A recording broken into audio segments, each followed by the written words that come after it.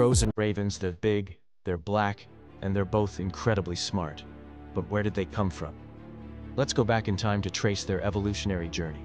66 million years ago, the order Passeriformes, which includes songbirds, jays, and yes, corvids, branched out from a common ancestor. Corvids quickly spread across the globe, adapting to new environments and evolving into the diverse array of birds we see today. As the crow and the raven evolved, they developed remarkable intelligence and problem-solving skills, complex vocalizations, and the ability to thrive in a wide range of habitats, including urban areas. Crows are highly communal birds, often gathering in large groups outside of breeding season, while ravens are more solitary, typically found in pairs in remote wilderness areas.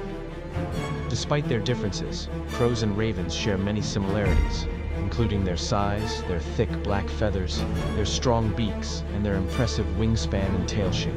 They also have a lot of mythology and folklore in common, often serving as symbols of death, darkness, and evil. Over millions of years, these two iconic birds have evolved into some of the most adaptable and intelligent creatures on Earth, perfectly suited to their niches and forever linked in our cultures and stories.